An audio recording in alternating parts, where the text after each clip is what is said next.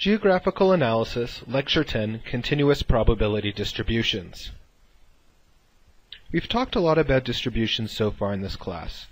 Typically, we've been using distributions in two ways, either to describe a data set that we've observed, in which case we're talking about collected empirical data, or we've talked over the last two classes about, or over the last class, about theoretical probability distributions, a distribution that's defined by mathematical rules that allows us to predict the probability associated with events occurring.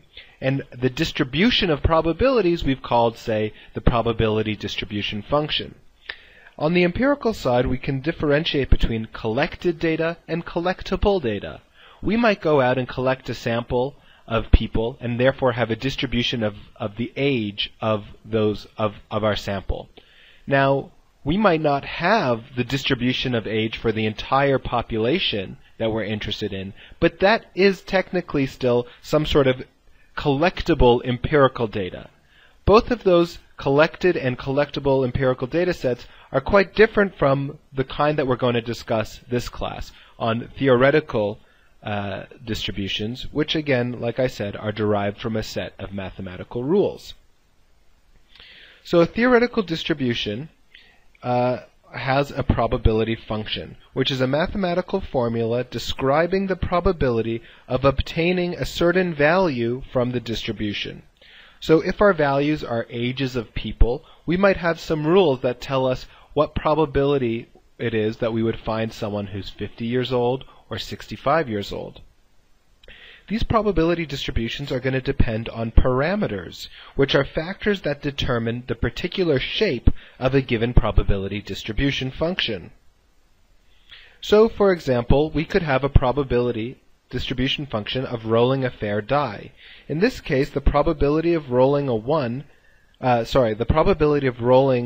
the sides is equal to 1 divided by the number of faces of the die. So in the case of a regular die with 6 sides, the probability of obtaining each outcome is 1/6, and we have a probability distribution function that essentially looks like a box. Or really, this is a discrete distribution function, so we have the 6 lines, 1, 2, 3, 4, 5, 6. For the 6 different outcomes, each of these has a value of 1/6. If we wanted to do this for, say, flipping a coin, we would have the same thing, only there would only be 2 outcomes, 1 or 0 and 1, or heads and tails. And each of the probabilities would be a half. Now, in the case of the die, we're going to say that k is a parameter of the probability function, because the shape of the function is going to depend on how many sides the die has. So in this case, when k is equal to 6, we have a probability distribution that looks like this, and when k is equal to 2, which is essentially the same thing as flipping a coin, we have a probability distribution that looks like that.